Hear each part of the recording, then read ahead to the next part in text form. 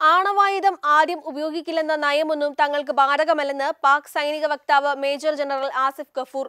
മാധ്യമങ്ങളോട് സംസാരിക്കവെയാണ് പാക് സൈനിക വക്താവ് ഇക്കാര്യം പറഞ്ഞത്. ആണവായുധം ആദ്യം ഉപയോഗിക്കില്ലെന്ന നയത്തിൽ ഇന്ത്യ ഉറച്ചു നിൽക്കുന്നുവെന്നും എന്നാൽ ഭാവിയിൽ നയം മാറുമോ എന്ന കാര്യം അന്നത്തെ സാഹചര്യം പരിഗണിച്ച് തീരുമാനിക്കുമെന്നുമുള്ള പ്രതിരോധ മന്ത്രി രാജ്നാഥ് സിംഗിന്റെ പ്രസ്താവനയ്ക്ക് പിന്നാലെയാണ് പാകിസ്ഥാന്റെ പ്രതികരണം. രാജ്നാഥിന്റെ പ്രസ്താവന മാധ്യമങ്ങൾ ശ്രദ്ധയിൽപ്പെടുത്തിയപ്പോഴായിരുന്നു പാക് സൈനിക വക്താവിന്റെ പ്രതികരണം. തങ്ങളുടെ ആയുധങ്ങൾ പ്രതിരോധത്തിന് വേണ്ടിയുള്ളതാണെന്ന് ആസിഫ് ഗഫൂർ പറയുന്നു.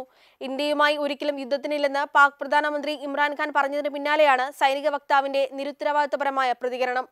കശ്മീരിന് പ്രത്യേക പദവി നൽകിയിരുന്ന ഭരണഘടനയിലെ 370-ാം അനുച്ഛേദത്തിലെ വ്യവസ്ഥകൾ ഇന്ത്യ റദ്ദാക്കിയതിന് പിന്നാലെയാണ് ഇന്ത്യയും പാകിസ്ഥാനും തമ്മിലുള്ള നയതന്ത്ര ബന്ധം വഷളായത്.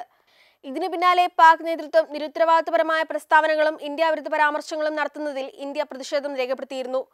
അതേസമയം കശ്മീർ വിഷയത്തിൽ ഇന്ത്യ പാക് അഭിപ്രായ ഭിന്നത രൂക്ഷമായി തുടരുന്ന സാഹചര്യത്തിൽ കർത്താർപൂർ ഇടനാഴി ചർച്ചയിൽ ഇന്ത്യയും പാകിസ്ഥാനും തമ്മിലുള്ള മൂന്നാം ഘട്ട ചർച്ച പരാജയപ്പെട്ടു. പാകിസ്ഥാൻ മുന്നോട്ട് വച്ച നിലപാടുകളിൽ ഇന്ത്യ അതൃപ്തി പ്രകടിപ്പിച്ചതോടെയാണ് ഇരു രാജ്യങ്ങളും ചർച്ച നിർത്തിവെച്ചത്. വാഗ അതിർത്തിയിലെ അട്ടാരിയിൽ വെച്ചായിരുന്നു ഇരു രാജ്യങ്ങളുടെയും പ്രതിനിധികൾ ചർച്ച നടത്തിയത്. പാക് അധീന പഞ്ചാബിലെ കർത്താർപൂരിൽ ഗുരുനാനാക്ക് സ്ഥാപിച്ച ഗുരുദ്വാരയും ഇന്ത്യയിലെ സിഖ് പുണ്യസ്ഥലമായ ഗുരുദാസ്പൂരിലെ ഗുരുദ്വാരയും തമ്മിൽ ബന്ധിപ്പിച്ച് തീർത്ഥാടകർക്ക് സന്ദർശനം സാധ്യമാക്കുന്ന ഇടനാഴിയാണ് കർത്താർപൂർ.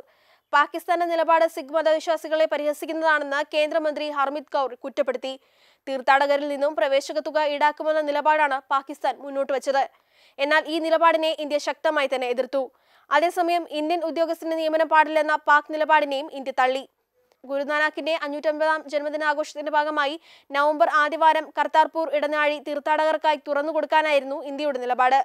ആദ്യഘട്ട ചർച്ചകളിൽ പാകിസ്ഥാൻ അനുകൂല നിലപാടായിരുന്നു സ്വീകരിച്ചത്. ഇടനാഴി തുറക്കുന്ന തീയതി, പ്രവേശന ഫീസ്, സഞ്ചാരികളുടെ എണ്ണം എന്നിവ സംബന്ധിച്ചായിരുന്നു ചർച്ച. തീർത്ഥാടകരുടെ പ്രവേശനം സൗജന്യമായിരിക്കണമെന്നതാണ് ഇന്ത്യയുടെ നിലപാട്. ഇക്കാര്യം അംഗീകരിക്കാൻ പാകിസ്ഥാൻ തയ്യാറായില്ല. സാഹചര്യം പരിശോധിക്കാൻ ഇന്ത്യൻ ഉദ്യോഗസ്ഥരെ നിയമിക്കാനുള്ള നീക്കത്തെയും പാകിസ്ഥാൻ എതിർത്തു. പാകിസ്ഥാന്റെ അസ്ഥിരമായ തീരുമാനത്തെ ഇന്ത്യ കുറ്റപ്പെടുത്തി. ഇതോടെ ഇന്ത്യ ചർച്ച നിർത്തിവെക്കുകയായിരുന്നു. Web desk Kairali news.